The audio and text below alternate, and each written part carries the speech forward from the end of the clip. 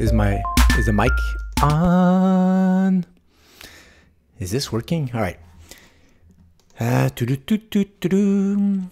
I've been doing a lot of the metals, but I keep getting asked for like the miners. What's up with the GDX, GDXJ, silver miners, SILJ, the juniors.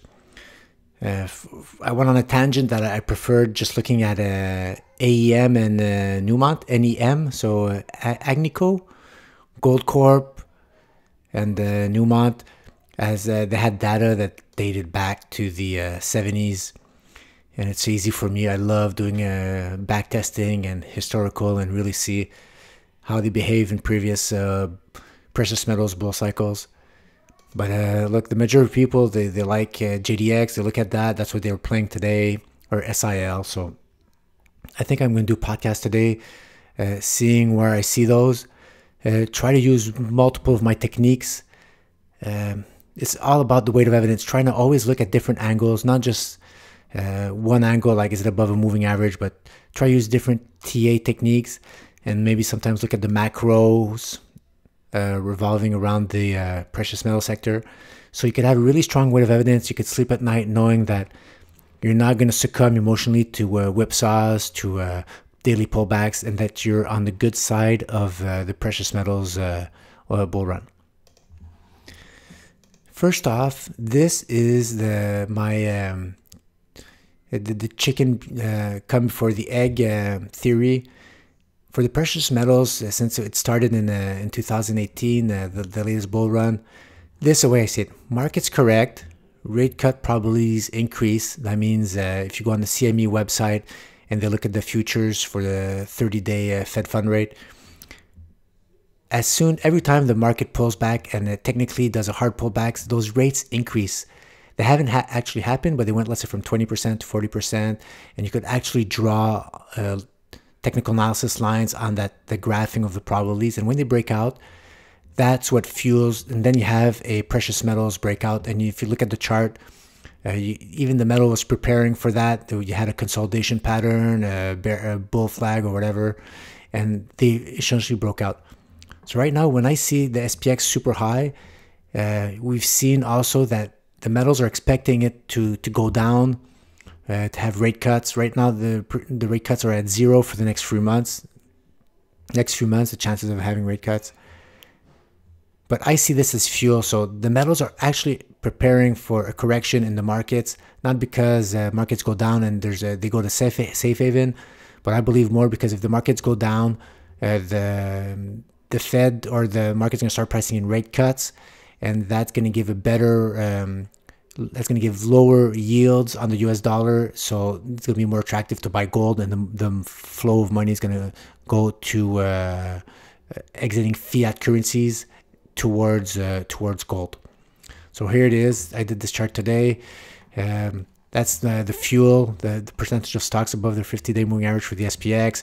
You see we're pretty high. It's okay, it could stay high, but if it breaks down, then I see some support here breaking down. So that's fuel as the percentage of stocks go below their 50-day moving average, here below their 200-day moving average. The SPX should go down in price, and that's going to fuel the next breakout in the metals market. Before I go to the miners, I just want another macro just to see the health of the metals underneath in the precious metals market. Everybody's looking at the gold silver ratio. What I've noticed here, this is when the gold ratio was at super duper highs at 92, and then it started going down and then pulled back. It pulled back 61%. Golden ratio pulled back very high. Silver and gold, yes, they did pull back around 61% down here. But as the gold silver ratio stayed at those high levels, close to that 61% pullback, silver and gold have actually been outperforming and refusing to go down back to their 61% level. They've actually stuck around now. They're 38% from their highs right here. And gold's actually, well, it had a 23% pullback, so it's actually very close to their breakout levels. Silver is moving up, so still in between the breakout levels, and that pullback, but you see the relative strength of silver and gold as the gold silver ratio. So when the gold ratio starts going down again, we're just going to be, it's going to be going down from metals being at a higher price and the gold silver ratio being at a higher ratio, and that's just so much more fuel to fuel the next rally up. All right, let's go for JDX, and GDXJ is a post I did on Gold Tent. Sometimes I do more or slightly different commentary when I go there. You can look at the comments of people following us there, and it's a little bit more slower pace than Twitter, so you get time to really see different angles of different people, different views of the precious metals market and anything that revolves around it. So it's good to go elsewhere than Twitter sometimes, or stock tweets, just to get more versatile information to make you more confident in your trade. Okay, this is so simple. I tried, when I made that chart, I just tried to make it simple, back to my monthly chart, noise reduced. I'm starting seeing these type of bottoms, multi-year bottoms, low, higher low, testing, defining the breakout level. Right now we're consolidating right below that breakout level. Right here we're close. So this is my range, $30, and it's, if it closes above $30, I'm pretty sure it's going to close above $31. Inclining 12-month moving average. I could zoom in on the daily chart and you'll see that wick probably people getting scared. Oh no, it's the end. The gold miners aren't joining the party. Gold miners always lag, well, not always, but they lag the metals usually. And the JDX is on the brink of joining the bull party for the precious metals. And look at that, this is a vacuum, so not much. It went so down so much so fast. There's not a lot of all the sellers. If they didn't sell here on the way down, they sold here over this consolidation period. So this is probably going to be a vacuum all the way to my target of 42.50, guys. Right here could probably start hitting some support, some resistance, but this is going to be a vacuum. It's going to be a wild ride. I believe once we close above that 31 level, it's going to move very fast. It doesn't get more clean cut than that. The juniors, you see, juniors, same thing, same type of setup. Here I had that picture of the arc. First violent move up. No, that's not the good one, guys. Then sideways move, starting to define that the right hemisphere. First touch. Oh, let's need a second touch to confirm. Yeah, survived it. Consolidation pattern, 12-month moving average, starting to pushing it up. See that wick? Oh no, the arc's gonna break. Well, not yet.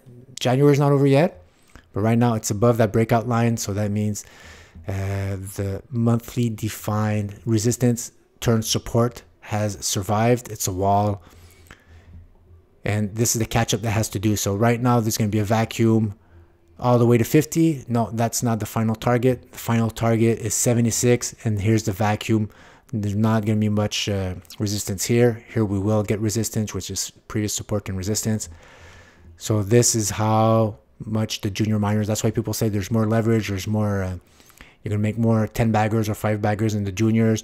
That's because it starts from a little lower, and when the other ones break out, it gets its turn to shine, and off it goes to the races, guys.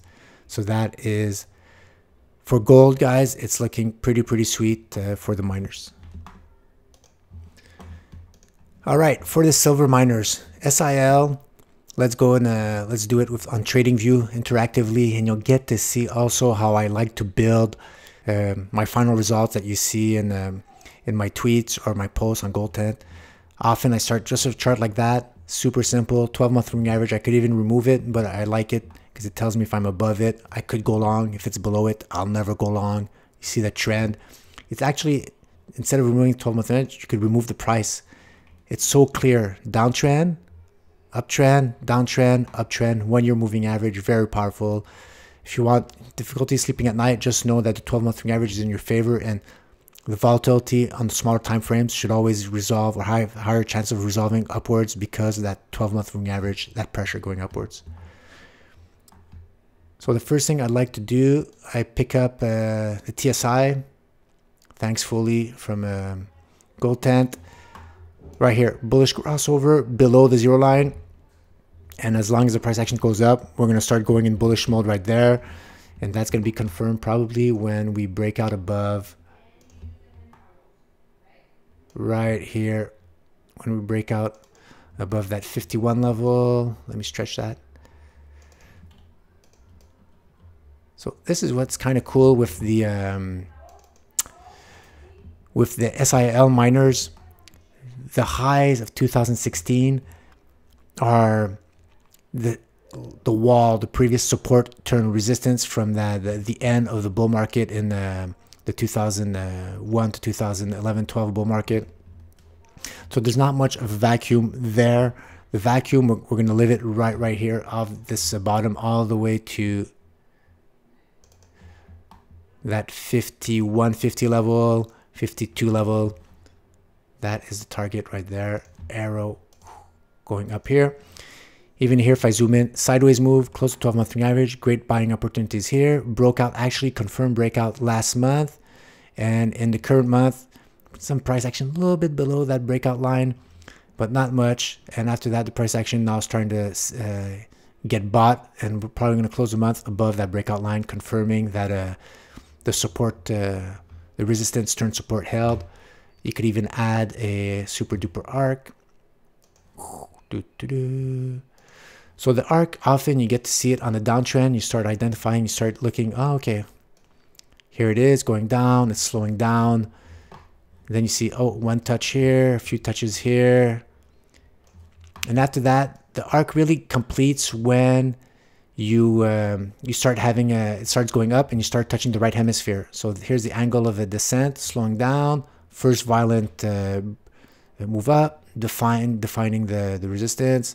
That one usually doesn't pan out, going back and starting to hit like a rock rolling down the hill, poof, hits a wall, and the arc supports it, slows down its downwards momentum. Then you get usually a second try here. Then the 12-month average is below it, the arc is below it, going upwards, and that is it gives you a visual representation of the stage 4 end, sideways move, and then after that the ascent. So here's the price action. Here's where the money's to be made. From entering here at the end of the month, it closes above, you're good. And after that, target probably 51 right here, and then we're gonna have to see how it looks like once that target's reached, guys. Okay, what about SILJ?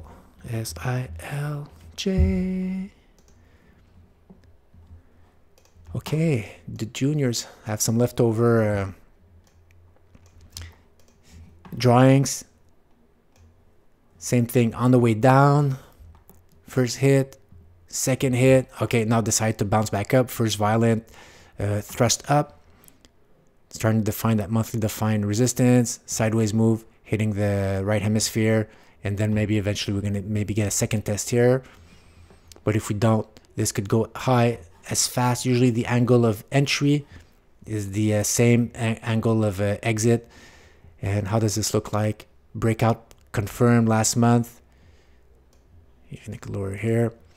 See, I define my breakout levels based on closes. So when I see a red candle the next month that it gapped up, it's actually the close of the green candle. That's where the month ended, closed. So for me, that's where the market decided that it was important to close. So that's where I draw my resistance line. Sorry, but you see when we had that strong month, we just override any doubt by closing above. Price action went down below. You see that wick? Oh no! Now that support, holding that price action back up. Now you have the 12-month average below it. Now you have this monthly defined support below it. And here is the move. This is actually a great entry. If you buy here on FOMO, you're far away from the 12-month average.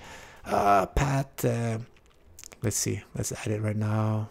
Distance from 12-month average.